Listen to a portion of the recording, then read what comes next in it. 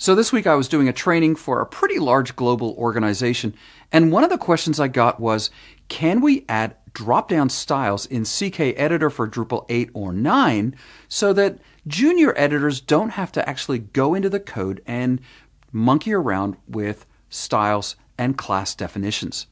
Well, of course the answer is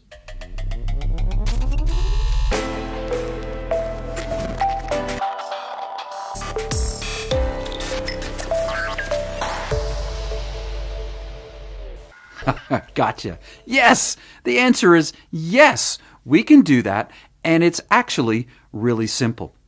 Welcome to OS Tips from OSTraining. My name's Rod Martin, and in this video, I'm going to show you just how to do that. Let's dive in. All right, well, you've probably been there before. Head over to Configuration, Content Authoring, Text Formats, and Editors. We touched on this in our Drupal 9 Explain class. I'm going to update CKEditor here. Click Configure. There are several steps here. Step number 1 is grab the Styles button from the Available Styles area. It might not be in exactly that position, but it should be there somewhere.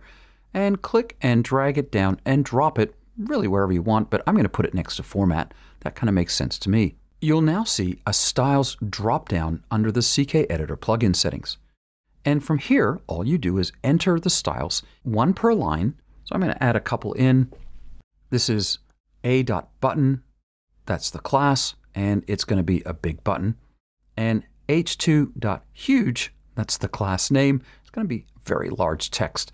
So it's as simple as that. Literally just add the styles you want to add in the order you want here in this window and click Save Configuration.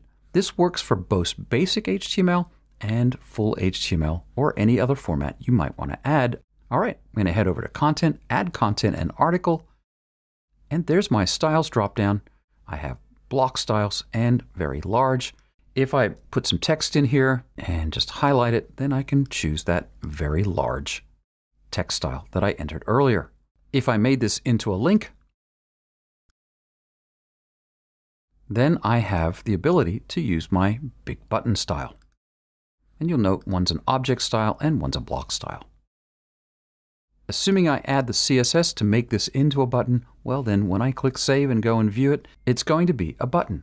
I can do that one of two ways, by adding the CSS directly into the theme, if I'm using a sub-theme, or to use something like Acid Injector and inject the CSS that way. We've done other tutorials on both of those at OSTraining. Well, as usual, Drupal gives us pretty much everything we need to do whatever we want.